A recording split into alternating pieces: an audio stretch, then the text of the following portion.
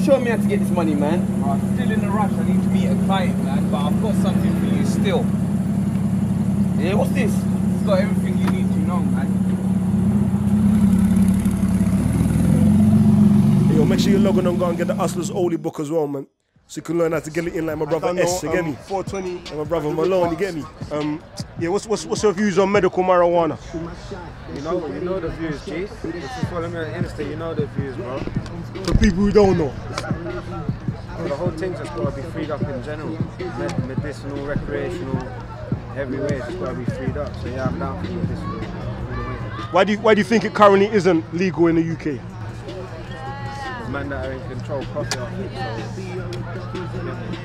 and it alters the mind state too, so they don't want to have access to it, they don't want to smoke. Man that make a lot of money profit off this thing.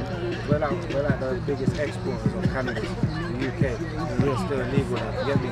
Man that making all that money don't want us in the field, they don't want other businesses, big firms in the field, because it's like, right, just keep it illegal, keep making the money in it. There's loads of other reasons, but that's the main one. Reason. I think the important reason. I can't say the main thing. Okay. Not the reason. Yeah. And what do you think the future of marijuana in the UK will be? It's going to be legalized one day. I just don't know when. Well, that's me and all, fam. Now it's more lax, isn't it? Like things like this could have never run before, and they run now. So it's more lax, but I don't know when it's going to be legalized, and everyone can just do their thing. No. There's no point making predictions because certain man been saying, yeah, 3 years, yeah, 5 years. They've been saying that for 5 years. So I'm not even saying no predictions. I'm saying it will. I don't know when. Yeah. Unless there's anything else you want to add in, that's man, you know, fam. Just legalize a thing, Bank of England, you know, G. Yeah. 422. Don't know. I respect, brother. Yeah, big up. Don't know. Yo. Yeah, everywhere in Europe is waking up. All the countries are waking up. 35 states in America know they've legalized the thing. Yeah, cannabis, it's a medicine. Yeah, it's a medicine. It heals people. Yeah, it heals people. It ain't never done nothing wrong to no one. Yeah, so they need to release the thing and legalize the herb. Yeah, and stop. Come on. Where's Raspect? Yeah, There's Raspect, I don't know why it's hiding in the shadows. Exactly. I don't know why it's hiding in the shadows, you know. I don't know In the words of the great Peter Tosh, you know. Yeah. If you're a ganja smoker, then you must know about Peter Tosh, because when we see this winning, that's why I love Black the Ripper from when I was a youth man. Because you see the traditions of Rasta and the sentiments of Rasta. This is a win for every Rasta man, you know, like, because for a long time we were saying herbs was the healing, and they said that herbs made you crazy. You understand? They had all sorts of propaganda that they put out against the herb to demonize the herb. You know what I'm saying? And enough Rasta died in the first process, and enough Rasta was criminalized. And people from all over, not just Rasta, once it caught on. But I'm saying that inception of the herbs actually getting to us. You understand? So the herbs have to free up. That's why I said to him, there's many reasons, because there's spiritual reasons. Come on, spiritual level. come on, bro.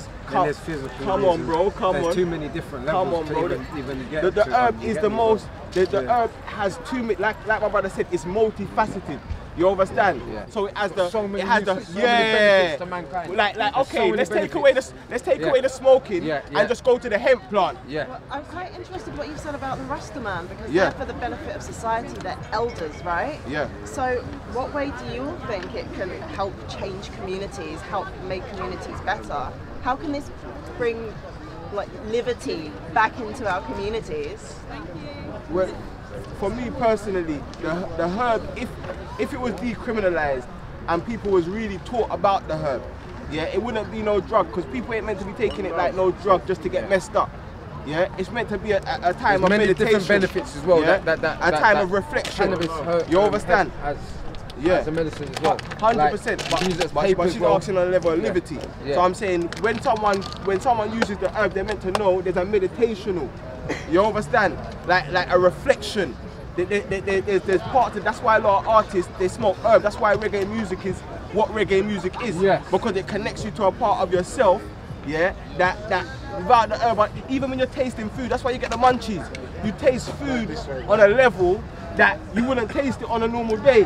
Like it opens up taste buds, colours, sounds. It opens up part of your mind. You know what I'm saying? And all it is a plant.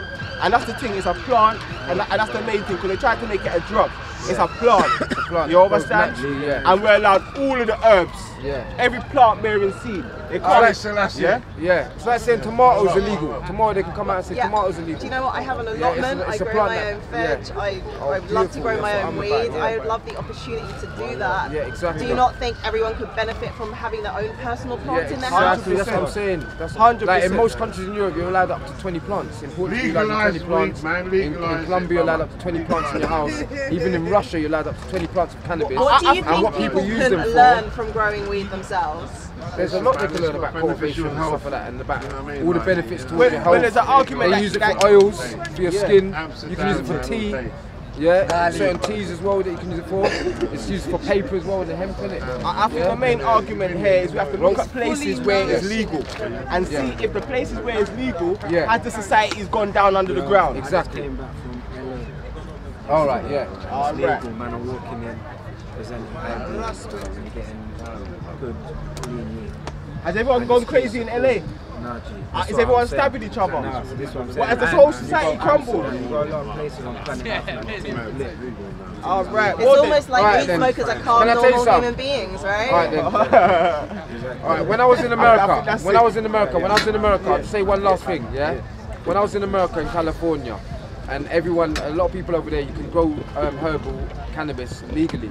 And a lot of people have become more wealthy and more self-sufficient because they're growing it in their back garden and they can legally send it around to the other parts of the world where they use cannabis for medicinal purposes. Come take over everything from your melanin. Yeah. Man, say it straight. Man, don't listen to BBC. Man, don't listen to ITV. Listen.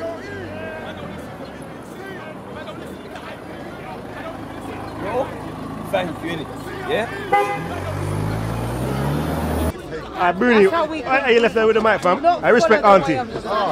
We are cut now, yeah, done. I hate that. Big up COE, one of the main advocates for weed right now. Come on, you see me? And showing the youth them, edifying the youth them, educating the youth them, and giving the youth them good content to uplift their brain. Emancipate yourself from mental slavery. None but ourselves come through our mind. Emperor Haile Selassie, job. Rastafari.